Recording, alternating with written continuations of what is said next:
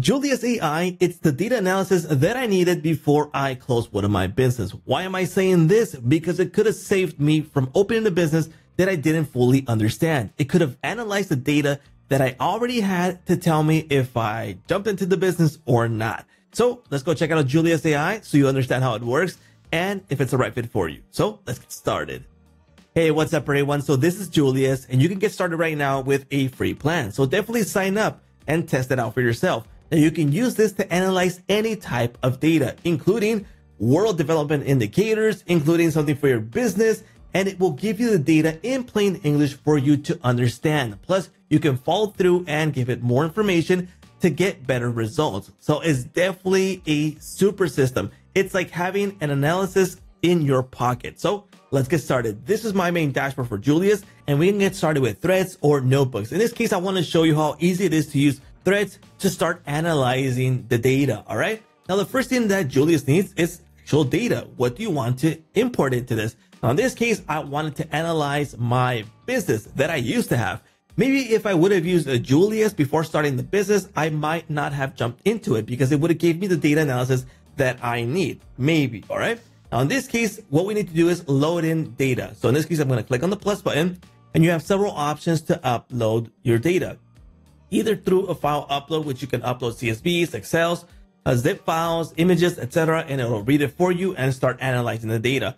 You can use Google Drive, OneDrive, etc., or the connection to data sources. In this case, I'm going to do a file upload. I'm going to upload this Excel file, which is a business Excel that I made where I have like the equipment purchases, the disposables, the cost per beverages, etc. Just some basic details for the business.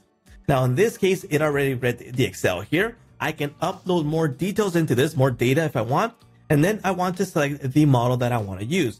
Now, in this case, you have the option to use Julius, which would automatically select the model depending on the complexity of the question that you're going to ask, or select the model that you want to select by default here. So O3 from ChatGPT, Claude 4, GPT 4.0, etc. 4.1. In this case, I want to use O3 from ChatGPT. Then I have the option to create charts. Now, what type of charts do I want, or do I don't want any charts? So no theme. In this case, I'm going to use this interactive one. So let's go ahead and select that one. And then we have the option to use advanced reasoning, which in this case, we don't need it for the beginning. If this was more advanced data, I would enable this, but this one is just basic. And then we have the option for extended memory. This will use the history of recent chats while working on the task. Again, this is a brand new chat. I'm not going to use history for this. Okay. Okay, here we go. So now I have my prompt, sending it off to Julius. It's going to analyze the data and it's going to let me know if I need to provide in more details in order for me to give me the break even in this case. And let's give it a few seconds for this to work. Now you can see now that it's even using Python to generate this, and it tells me what this code is actually doing. So I can view this. I can view the table from here. I can select rows if I need to. And I can view the other views here for the different type of tabs in that table.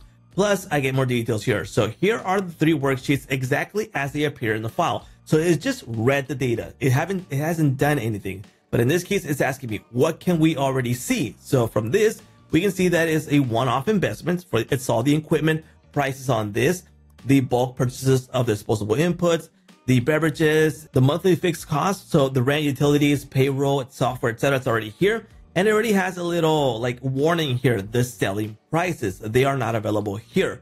So I need to provide that. Luckily, I have the picture of the menu.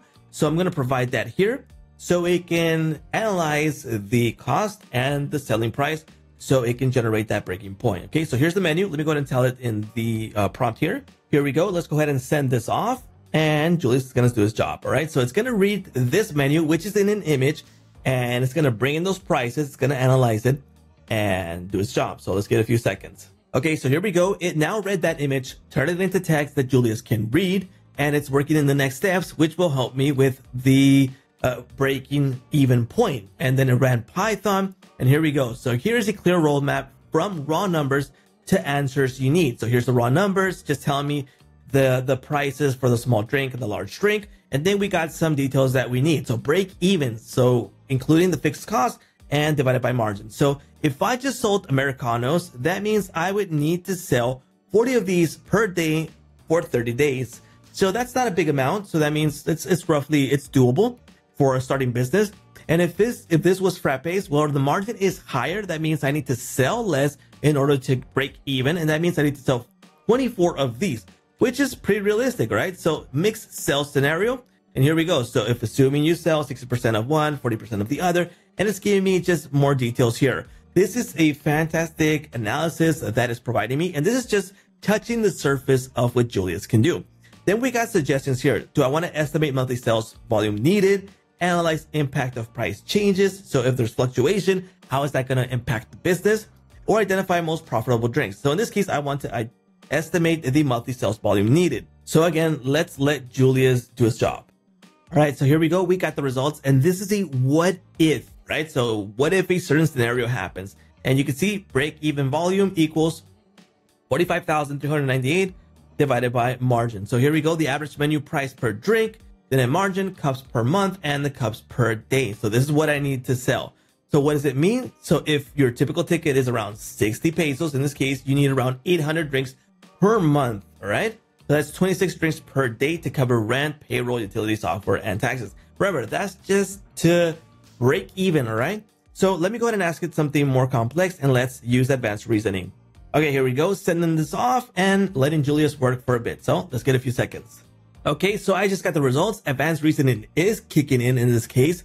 So here we go. It used Python to do its job, and it's using this to calculate and visualize numbers, drinks needed to break even based on the varying average selling prices. Okay, and here we go. Here is a break even what if table and two visualizations we just generated. Okay, so this is a what if one, and here we got our first graph, which is break even drinks per month versus average selling price. And here we go. So cups needed per month and the average selling price. So here we go. And daily drinks needed to break even, cups needed per day, and average selling price. So here we go. We got those details. What numbers and charts tell us? And here's the details for each one of these. Again, go through these with calm and you'll get the results that you actually need. And again, we're going to get more suggestions. The estimated impact of a higher price, analyze effects of lower wages, suggest marketing strategies to increase sales, which I think would be really interesting to hear what is going to analyze from the details that I provided and what it's going to suggest. So you can see how powerful Julius can be by analyzing the data. It's like having a data analysis working for you, but way less expensive by using something like Julius. So we're going to get all these details available here with the marketing strategy that is going to provide us here. And again, we can go through this and get more suggestions and go through it, which I think is super awesome. Now, things that you can do while working here on Julius is you can add more files. You can change the model. You can change the data style here for the graph, activate or deactivate the advanced reasoning, extend the memory. You also have this gear icon for the chat settings where you can change details here. If you don't want to view the code, you just want the details, go ahead and turn this off. Maybe it's not relevant for you. Go ahead and turn that off. You got web search so enabled and several details, expand resources, customize Julius, the chart themes, secret keys, etc. Things that you can do here, right? You can share this. So if you want to make this public or share it, that is possible with this option. You can view your connections here, and you also have the option to use the other tools here on Julius, which is the notebook option. Notebooks work kind of a style as a workflow where we can work in the past, in the middle, at the end, and we can embed and add details into it and run it when you are ready. For example, let me give you an idea here. So this is the notebook that's kicked in, right? And we have blocks. In this case, there's sections that we can work in between these sections before we actually run it. So for example, this is a block that I can modify if I need to, or I can add a cell to this and add details to it. So for example, here's a cell and I can add details to it. For example, a prompt and run it, or I can do a source, a user input, code, text, etc. Or I can also add code to this and it will run a code. So here we go. And I can also add text. So if I need to add some comments into this, embed some videos, etc., links on all that, I can do so through this. And there's details where you can jump to the beginning, to the end, to the middle. And Notebooks really helps you in that sense. Instead of the traditional chat, this one will let you work in every single step of the way, and you can run it when you are good to go. So definitely check out Notebooks here.